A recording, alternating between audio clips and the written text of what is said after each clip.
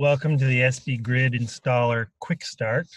This is a short video to show you how to install SBGrid software on your own laptop or a local desktop. We'll start at the SBGrid website, sbgrid.org, and we'll download the client installer software. If you scroll down a bit, on the right-hand side, you will see a link to software installer and a request form. Full details are listed here on this website, in this wiki, but we'll do the short version and start with the graphical installer. On the right-hand side, I'm clicking the graphical installation client. And first, I'm going to download it, and then I'm going to activate it. If you scroll down a bit, you'll see the download link, type latest build 1.0694. I'm going to click on that, and you can see it's downloading a Macintosh disk image. This is being done on a Mac laptop. The graphical version only runs on Macintosh at the moment. Our next version will have a graphical version for both Linux and Macs. So when this completes downloading, I can just double click it down here at the bottom to open the disk image. Just like any software installer. And here is the installer window. It can be a bit confusing because the disk image is called the SBGrid installer, but that also is the name of the software itself. The name of the application is sbgridinstaller.app. You can see it here. And this you can drag to anywhere on your desktop or the applications folder. It doesn't have to be the applications folder. You can put it anywhere. I've already dragged it to my desktop, so I'll eject that disk image. And over here, you can see the icon for it on the right-hand side. I'm just gonna double-click it to start it. And the first thing that pops up is the registration display screen. You can click on the link, register for an activation key, and that will simply take you to the web page for registration. This is a simple form where you fill out your name, some details, click submit, and then you'll receive an email back that will include this information: site name, username, and activation key. I've already done this, and I've received my information ahead of time, saved it in a file here. So I'm just going to copy and paste. The first item is the site name. This is typically named for your institution, something like VCH production, HMS production, something like that. The username is a name that is assigned to you by SBGrid just for the use of this software. It has no relation to a login on any machine anywhere, and it's not used for anything else. This is just to keep track of people who are using the software in our database. And finally, the activation key is this long string. And I'll just copy and paste it into there and click on activate. You'll see the little circle that says please wait. It takes a minute or two. And the first time you install this software, you must give it an administrative password. You have to have administrative rights on the laptop you're installing to. The SBGrid installer creates a link under /programs that points to a directory under /opt/SBGrid. That directory, /opt/SBGrid, is where all SBGrid software gets installed. It does not go anywhere else on your laptop. No libraries are placed into system directories. There are no application preferences or anything like that. It all lives in that single directory. This makes it convenient to remove the software down the road. And if you ever end up with somehow some corrupted system, the SBGrid software is not working properly, you can remove and restart. So once the application is finished its startup, it asks me to restart this application, the installer. I'll just click yes.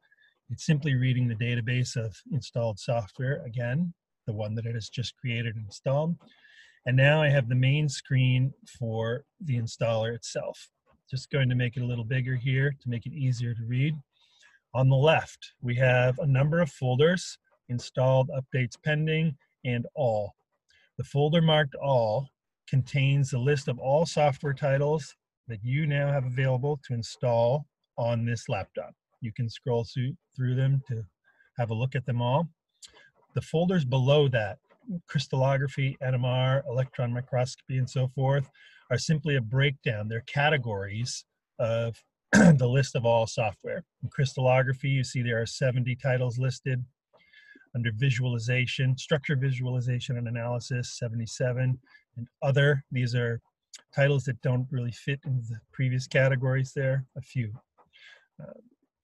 If you don't immediately see the software package you are looking for, you can search for titles. Again, I recommend that you click on all so that you're searching in all titles.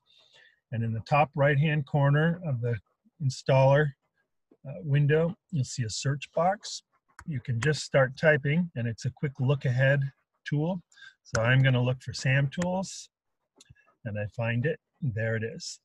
If I click on the SAM tools line, I'll get a little blurb about SAM tools on the right-hand side, the description, links to the website and the manual, forum if there is one, and sometimes a mailing list if one is available. In the software title itself, we see that the current version is 1.10. Under the installed version column, I see nothing because I have not installed the software. So in order to install software titles, we simply check the box for that title. You can see it checked here. And when I do that, I'll see that on the left-hand side, the pending folder is updated. If I click on that, I see that I have one item pending, SAM tools. That means it's waiting to be installed. And to complete the installation, we click on Apply Changes. This pending folder is there in case you want to install multiple software titles all at once. You click on SAM tools, then go and search for another title and check it, and 3 or 4 or 5 more titles until you have all the software that you would like. And that way you can simply install them all together by clicking Apply Changes once. In our case, I'm just going to install SAM tools. So now I'll click Apply Changes. I get a pop-up window asking for confirmation. Here's the what's about to happen. The installer will install SAM tools version 1.10. If that's what I really meant to do, I click on Apply, and the software begins installing.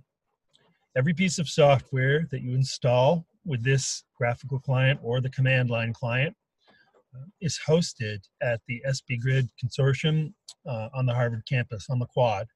So the software that is being downloaded now is coming from SBGrid servers at HMS. These are not being downloaded from Git repo somewhere. It's not the source code for, say, SAM tools. But these are pre-compiled binary packages that are already fully configured to work in the SBGrid environment. As soon as they are downloaded to your laptop or other machine, they're ready to run. The first piece of software that you install might take slightly longer than other titles because an installation database is being created. So first the software is downloaded, and then the local database, the SBGrid database, gets updated with a few details about the software that's installed, the different versions that are available, and so on and so forth. Typically, this only takes about a minute, 1 minute to 2 minutes, even on a home internet connection, or not a particularly fast internet connection.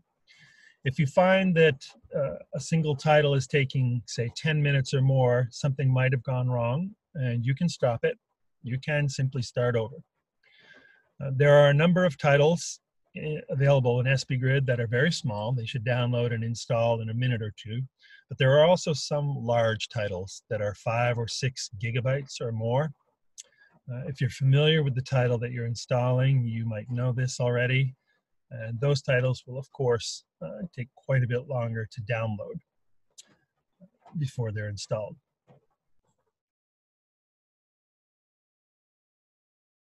Once the installation finishes, we will see that the title is now listed in the installed folder on the left-hand side. It's SAM Tools version 1.10. That's the current version that we saw before, and now under the installed version column, we see that it's 1.10. So we've installed SAM Tools. Now how do we go about using it? there are two ways to invoke the SBGrid environment. One is right from this installer. There is a button on the top of the window near the right-hand side called SBGrid shell. This button simply opens a terminal window, a new shell, and runs a single command, that is source/programs/sbgrid.shrc. I'll show you that in a second. But here's the terminal window that has been opened. You can see I have the SBGrid splash screen that indicates it's active, and the capsule status down below listed as active. This is the SBGrid capsule environment. I'm now all set to use any software that I've installed with SBGrid. Let's go ahead and just test that SAMtools is available, and I'll ask for the version number.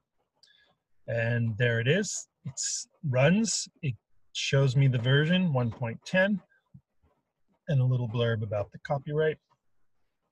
Notice that I did not change my path settings. I did not edit my .bashrc or .profile file. I did not change my environment in any way. I simply clicked on the SBGrid shell button. When the SBGrid environment is sourced, that sets up the entire SBGrid environment on your behalf, and all of the titles, all of the software that's available to you are encapsulated and available in your path, ready to run.